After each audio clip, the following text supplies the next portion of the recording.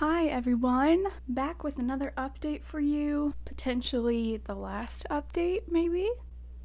We have had a pretty major breakthrough. Let me just give you a little backstory if you are new here, if you're just clicking on this video, the short version. Okay. I was a virgin before I got married. So once I got married and finally had sex, I learned, hey, this is like incredibly painful. It was literally painful when my husband would touch me at all in my vestibule. Penetration was excruciating and I would cry. Went to lots of doctors for the course of about a year. Finally found out that I have vestibulodynia, which I never know if I'm saying that right, but just look it up. So I had a vestibulectomy, which is a surgery to remove all of that tissue. I had stitches. That was in September. So now we are 4 months post-op. Anyway, I was kind of paranoid, as you can see in some of my other videos, that things weren't going to get better, but patience is a virtue. Patience is wonderful. And went to physical therapy a bunch. There was pretty much just this one tender area still, and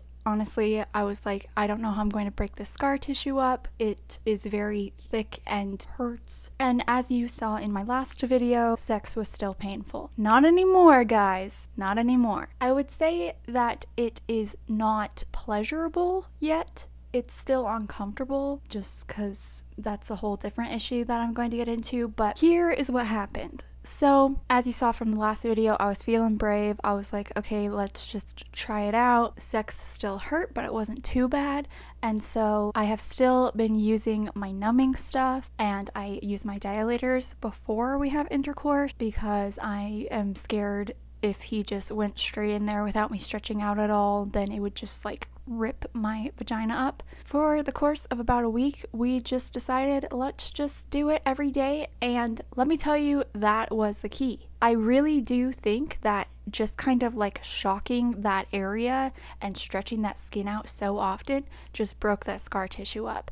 And after 1 week, I did not have pain anymore. It was insane. Like, that area was just so tender from, you know, having surgery and the scar tissue and healing. I thought, oh, this is gonna definitely take a few more months to heal. But in 1 week, and I honestly kind of think, so if you saw my video where I went to a bunch of appointments and I spoke with someone about doing like a pudendal nerve block, different type of, you know, blocks in that area, where then afterwards you go to physical therapy and they do aggressive physical therapy kind of just to break that tissue up and really get in there because you're numb. That area is blocked of any pain, and so they can just really get in there. I kind of feel like that's what we just did at home, because I did use my 4% lidocaine numbing stuff that I have, and then my husband is larger than any of my dilators, and so it just kind of broke it up throughout the week. Anyway, that is my update. I no longer have pain, and so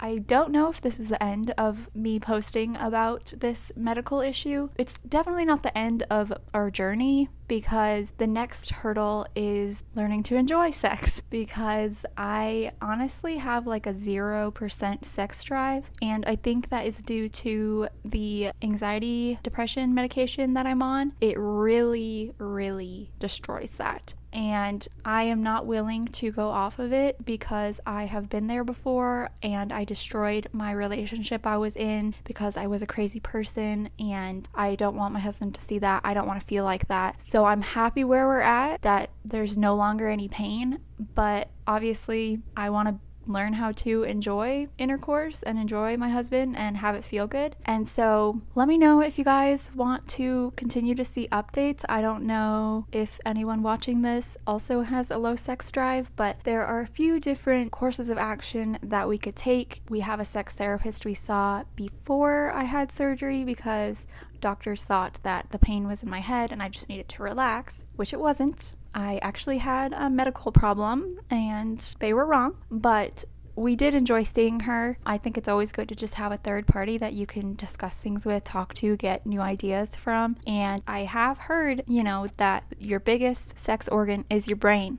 and my brain does not know how to turn off. So we might go back to her. We've done kind of like sensory deprivation type stuff, and she's tried to teach me just to focus on the feeling. You know, if someone was touching your arm, like what does that feel like? Oh, it feels kind of tickly or warm, and not necessarily put a good or a bad rating, I guess, on it, because one thing that I'll do is get very frustrated very quickly if it doesn't necessarily feel good or how I think it's supposed to feel. Then I'll just get really frustrated and be like, something's wrong with me. I'm not feeling what other girls feel when they're touched in this certain way, and then I just get mad, and that doesn't help anything. So, sex therapy. There is also this woman's drug that is supposed to help boost your sex drive.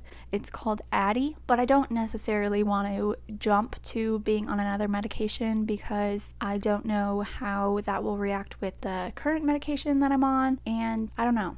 I just am a little apprehensive to jumping to drugs. That sounded weird. And you know, I definitely also think that my husband and I just need to take the time to figure out what I like. I think it's a common theme in some relationships that women take much longer to warm up, to get in the mood and whatnot, whereas a guy can be ready in 5 minutes. And so we definitely need to have a chat about that. I've mentioned it before, but when he gets back, we're gonna talk about that. So I don't know. Let me know if you guys want to hear about how to improve your sex drive as I learn how to, or if you have any tips for me, let me know, because this is an important part of a relationship and I find it interesting that it's never talked about. It's funny because I think back to right when I got married and I was having this excruciating pain. I was trying to talk to a couple of my friends about their experience, you know, whether they had pain or anything. They would not say anything. And I'm like, I'm not trying to be creepy. I'm literally just asking you, like, do you also feel this? I know that it's a personal thing to people, you know, what they do in the bedroom, obviously,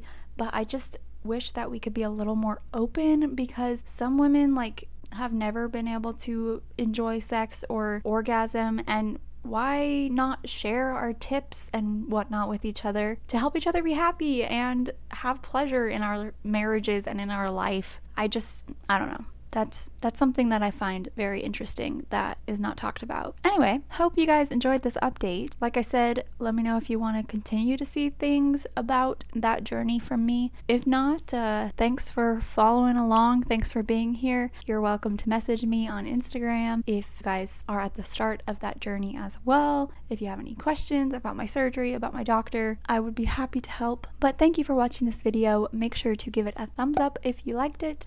And if you want to see more, this year I am trying to get my channel. I know it's a lofty goal, but I would love to get to 1,000 subscribers. It would mean so much to me if you have found my videos helpful, if you could subscribe or share this video with other people. Anyway, love you guys. Bye.